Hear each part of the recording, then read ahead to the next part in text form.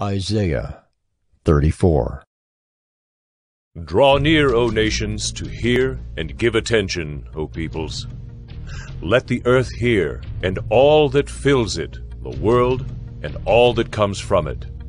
For the Lord is enraged against all the nations, and furious against all their host. He has devoted them to destruction, has given them over for slaughter. Their slain shall be cast out, and the stench of their corpses shall rise. The mountains shall flow with their blood.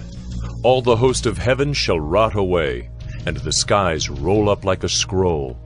All their host shall fall as leaves fall from the vine, like leaves falling from the fig tree.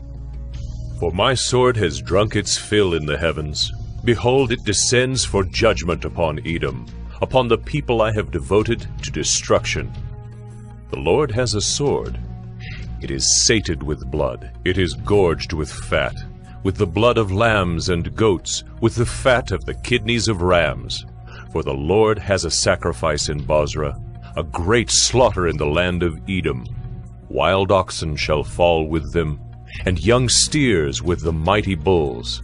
Their land shall drink its fill of blood, and their soil shall be gorged with fat. For the Lord has a day of vengeance, a year of recompense for the cause of Zion. And the streams of Edom shall be turned into pitch, and her soil into sulfur. Her land shall become burning pitch. Night and day it shall not be quenched. Its smoke shall go up forever. From generation to generation it shall lie waste. None shall pass through it forever and ever. But the hawk and the porcupine shall possess it. The owl and the raven shall dwell in it. He shall stretch the line of confusion over it, and the plumb line of emptiness. Its nobles, there is no one there to call it a kingdom, and all its princes shall be nothing. Thorns shall grow over its strongholds, nettles and thistles in its fortresses. It shall be the haunt of jackals, an abode for ostriches.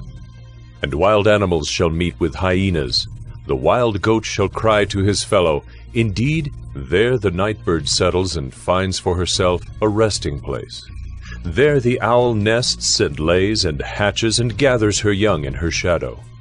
Indeed, there the hawks are gathered, each one with her mate. Seek and read from the book of the Lord. Not one of these shall be missing.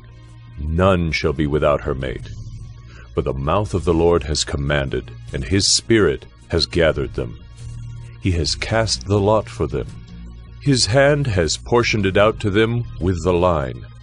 They shall possess it forever. From generation to generation they shall dwell in it.